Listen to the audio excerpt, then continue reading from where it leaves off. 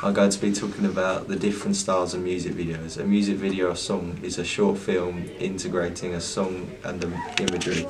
Basically, it's a short film that advertises a song and leaves listeners with a nostalgic variety of styles to serve a variety of purposes. Some are concept-based, performance-based or narrative-based.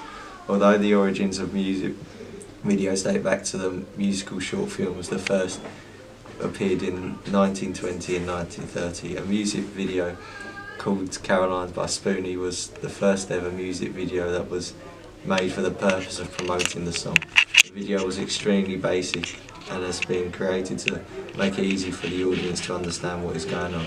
The idea of music video could be used to promote a film grew in popularity, and musicals were very much the most popular form of entertainment from 1920 through to the present day, such as Grease, Hairspray and many others.